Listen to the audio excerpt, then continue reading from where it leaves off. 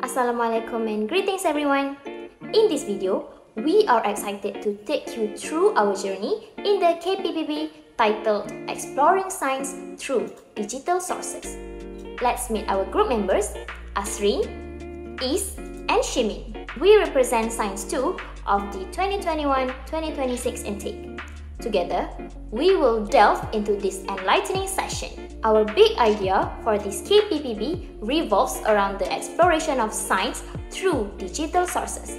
At its core, we aim to answer two essential questions. For these overarching themes and questions, our Kppb encompasses two key courses.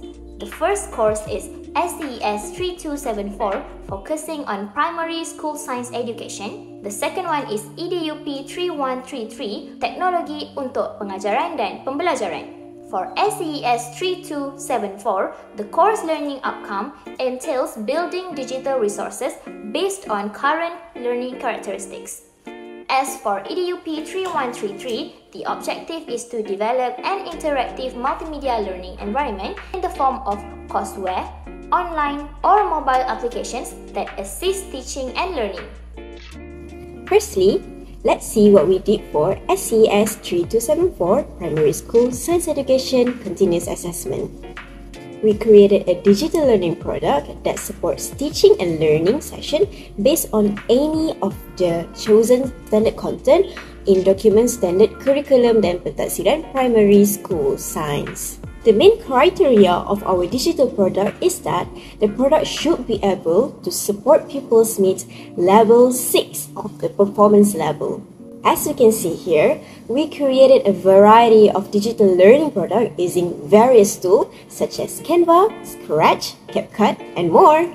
Next, for EDUP 3133, Teknologi untuk Pengajaran dan Pembelajaran, we created an interactive multimedia learning environment. In short, we created a student learning website that is integrated with various multimedia elements such as interactive video, quizzes, and more. We made sure to include the digital learning product that we created for primary school science education continuous assessment in our website. To enhance students' motivation, we created a fun and bright website using themes such as comic, cartoon characters, games, etc. For example, this. In our quest to create a powerful digital learning object, our collaboration with dedicated learning partner and learning strategy creates an impactful educational experience. Anchored by primary school science teacher and our technology PDP lecturer, Encik Razali bin Abdul Rahim, our collaboration ensures insightful review and technological fineness.